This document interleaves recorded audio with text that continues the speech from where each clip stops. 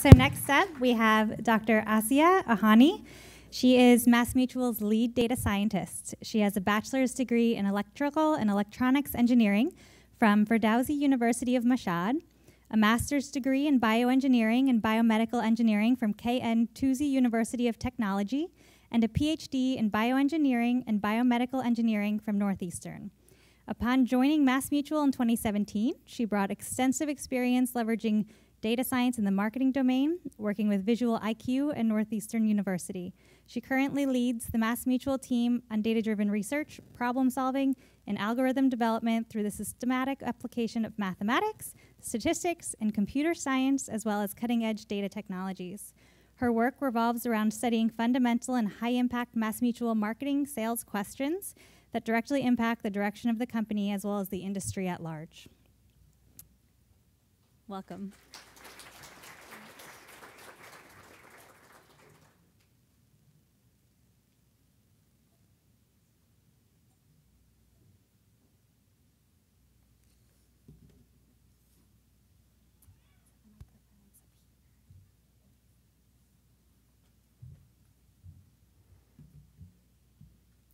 Hello, my name is Asieh Ahani, and I'm a lead data scientist at MassMutual. I'm going to cover how we're leveraging technical methodology to transform a business unit. First, I'm going to give a little bit of institutional knowledge about MassMutual and a department called Workplace Solution within MassMutual, and then I'm going to cover how we collaborate with them inside data scientist department in order to transform their business into a more data-driven and intelligent business unit. So MassMutual as a brand is known as a mutual life insurance company based in Massachusetts, but MassMutual provides many financial products such as disability insurance, long-term care, annuity, and some major affiliate with Barings and Haven Life Insurance. Workplace Solution is a department within MassMutual who is responsible to maintain and provide service for retirement plan and voluntary benefit that are offered to employees by their employer. Basically, it's a convergence of all the benefit, health insurance, disability, voluntary benefit, and retirement plans through Workplace. And Workplace Solution not only provides services for that, also manage the assets under management for those companies, and also provide innovative tools that people can use as education or see their portfolio and the benefits that they're receiving by their employer. So the first step of developing a data science product, the first 3 steps are generating ideas, rationalizing, and planning for that product. So when we're talking about a collaboration between data science and workplace solution, we have to first identify where we can enter and make an impact and transform the business.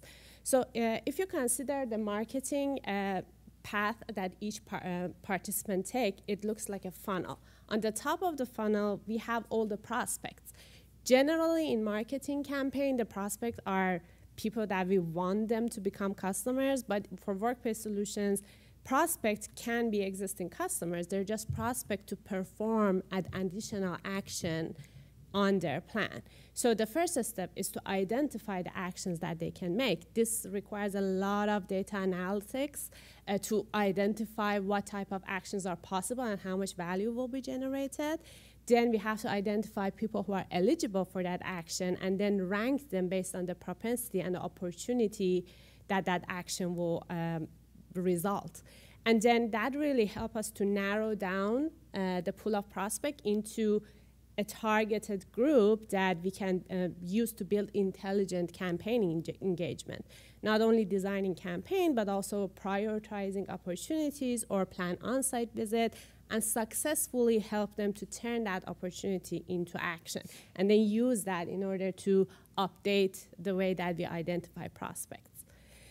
So planning is the part that I personally am very involved in because I'm leading all efforts for workplace solutions. So coming from academic background, we usually want to dive in development and start building models and writing equations, but it's really helpful to take a step back and say, okay, I'm talking about millions of recommendations. What is my data strategy? How can I build pipeline that I can build these models on top of, and how I'm going to deliver them to stakeholders in a way that helps them to make the best decision given that recommendation. More importantly, how I'm going to monitor the performance of the model, because it's actually directly impacting the business. So it's very important to make sure that the model is performing very well. Also, how can I identify the opportunities available for all prospects? This is only example list of the opportunities that are available. The propensity to enroll, people can increase their salary deferral amount, people can consolidate assets from outside sources into their retirement plan, they can enroll in volunteer benefits, they can request account management, or on the plan level, a plan can enable HSA or GIA or automatic enrollment. So once that planning is done, which takes really a very, very long time, and that plan is laid out, then we can go into what I call the magic word of mathematics, where everything makes sense. And then we can actually start and build our models. Because we have a big list of opportunities, I'm just going to use one specific example. The consolidation, meaning that a prospect will bring some outside asset into their 401k plan, or turn their 401k and roll it over to an IRA. So we have 4 million prospects who are eligible for that. How can we rank them based on the propensity that they would do that? So first, we have to get the raw data. We have to identify everybody in the past who was eligible to do that and those who actually did it. And then we have to go through a lot of data cleaning, imputation of missing data, feature engineering. Feature engineering totally depends on what type of model we're trying to solve. For example, a person who would roll in asset into their plan, they're probably very engaged in their plan. So one feature can be how many times they made changes in the plan. What is the time interval since last change to now? So these are the type of features that we can engineer based on the metric that we're trying to optimize, and it totally depends on the model. And then we generally take 20% of the data out, as you know, just to make sure that what's going to happen in the real world scenario. And then within the 80% of the data, we do a lot of cross-validation. We keep changing the validation set within our training set to make sure that the hyperparameters are optimized on the whole data training set. And then basically we use that in order to find the propensity. The biggest thing that we did in this stage is that we made this pipeline fully automated. So right now, a data scientist can go to a parameter file, choose, I want to test these 5 imputation techniques, and these 3 models, and these 4 hyperparameters. And the pipeline runs everything together and gives them report. They can look at the performance and compare the model results and choose the best model. So before, it took months in order to build a model. Now it's really efficient, and it's really helping us to identify what type of model works on what type of data. It really helps us to provide the model performance, not only to ourselves in order to compare model, but also to our stakeholders. The metrics that we usually report are the model AUC and also the lift. For example, we realize that 73% of the corresponders can be captured by outreaching to only the top 3 deciles. So it's really useful information to the stakeholders in order to build campaigns. Also, we can give them basically some information as an with like educational intention. Like, what are the top drivers for a positive response across demographics, gender, marital status, and age, or the features that we engineered? For example, people who have 401(k) are more probable to consolidate assets or have more income-based census information. The second part that we want to calculate is the opportunity, which is completely different from propensity. Let's say a young person is very probable to roll in asset, but young people don't have a lot of money. So the opportunity is a completely different prediction that we can do. by opportunity here, I mean the cash flow, the cash that will be resulted as based on a positive action. That will not necessarily be the value added to the business, because in order to calculate the value added to the business, we do a lot of quantitative finance based on equity rate, pricing of the plan, tax rate, predicted tax rate, macroeconomical factors. So I'm just going to skip that part completely and just talking about how can we predict the cash flow as a result of an action. For that, we take the positive class, all the people who actually did rolling asset, and then we do a lot of feature discretization, feature selection, and we also try out different methodologies such as bucketing strategy, bootstrap, basic linear regression, and then we go back and forth between feature engineering and feature selection part and the model selection by trying out the combination of this methodology on different sets of the data on the validation set in order to find the best feature engineering and model methodology that gives us the best estimation. Before going to the full continuous service, again, we're impacting business directly, so it's very important to be careful. We usually have a pilot or a test phase that we just we're trying to look at the performance of the model. So we usually have a treatment group, and in the treatment group, the marketers approach them or contact them based on the model-driven results, for example, the top 3 deciles.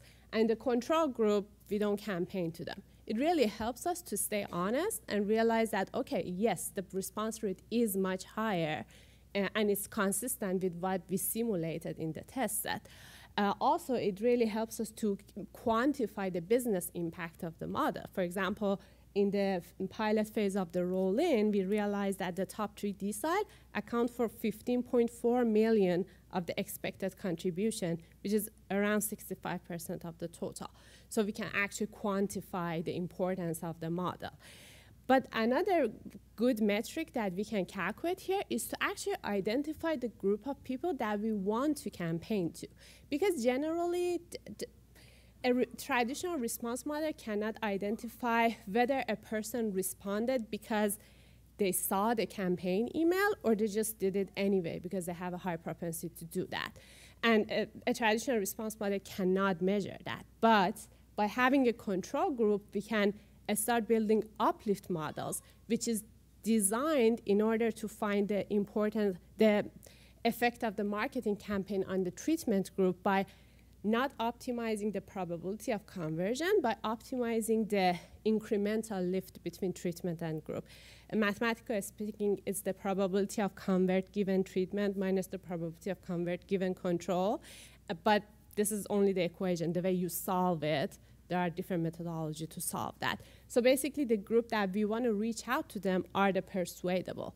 Especially, we don't want to reach out to do not disturb, meaning that people who would respond if you don't campaign to them, which I didn't know they exist, but apparently that's a thing. So just one more thing that I want to mention on this slide is that this is so important that we actually keep the control during full production, because we want to keep measuring this uplift model effect on the campaign. This is how the full continuous service pipeline looks like. That's why it's very important to plan ahead, because we have to make sure that this pipeline is designed before we actually start implementing.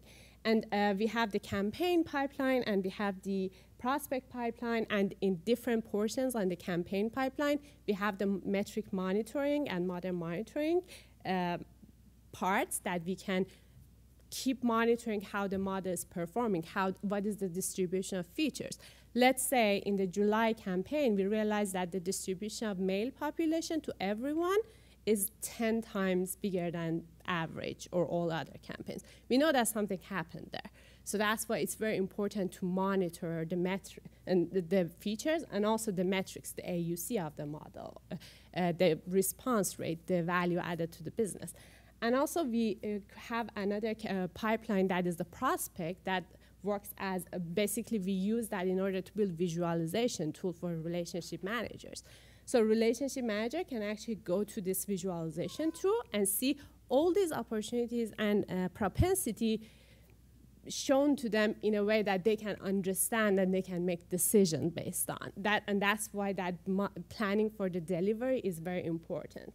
So in the sponsor plan level, you can look at all the participation rate, the percentage of propensity across all participants in that plan, the mindset segmentation percentage, which is another initiative we took within sales and marketing department, that we apply a financial personic segmentation on all customer, regardless of what products they have.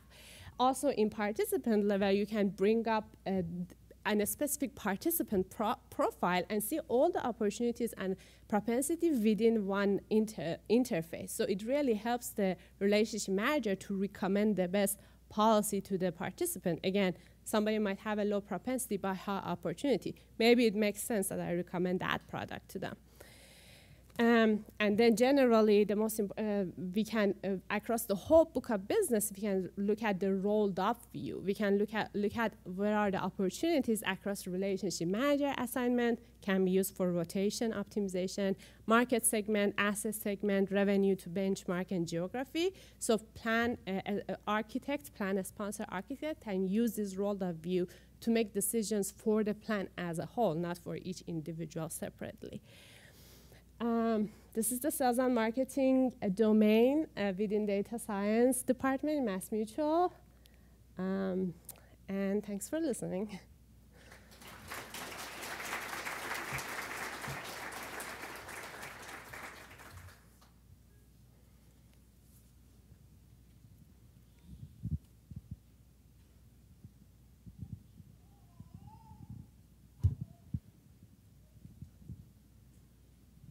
Hi, thank you for your presentation. Do you mind giving more detail about how to do future engineering or future selection? Because there's a lot of raw data, but not all of them are help. So that's a key point to find the most important information to fit a model to get a better result. Thank you.